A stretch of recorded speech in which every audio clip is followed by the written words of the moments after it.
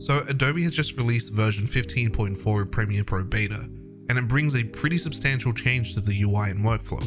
So if we open up Premiere Pro and hit new project, we'll see that there's been a complete overhaul of the interface.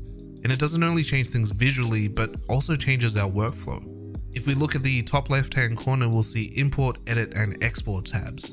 If we compare this to the current Premiere Pro release, we'll notice it's much more streamlined.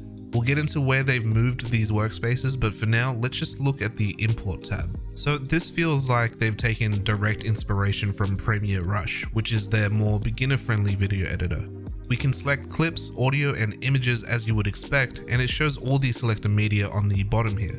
On the right-hand side, you have the option to create a new sequence. But this brings up a question. With different resolutions, aspect ratios, frame rates, and whatnot, how does Premiere Pro choose the right sequence settings? Well, it takes the first clip you select and creates a sequence based on those settings. If you use Ctrl or Command A to select all, it takes the settings from whichever clip is first. Moving on to the Edit tab, it looks pretty much the same, but we do have a few more icons on the right hand side here. The two most notable ones being the workspaces icon and the maximize video output icon.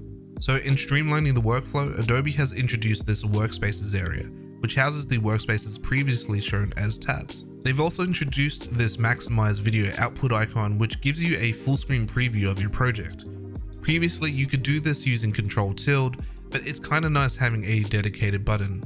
Moving on to the last tab, we have export.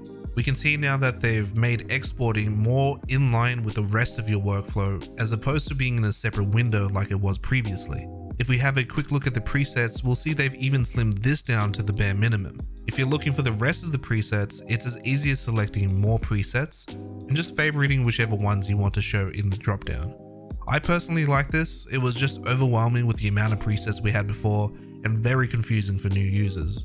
Finally, a feature I'm a little iffy on is direct sharing to popular sites such as YouTube or Vimeo. You can go in and sign into your accounts directly in Premiere Pro and change what looks like very basic settings. I probably would use this direct upload for things like Twitter, but for YouTube and Vimeo, I feel like my workflow will still stay on the website. Just for things like integration with vidIQ, a few more publishing settings, and just safety. Until I've tested this feature, I probably won't trust its reliability. Just speaking from experience from these kind of integrated uploads features in programs like this.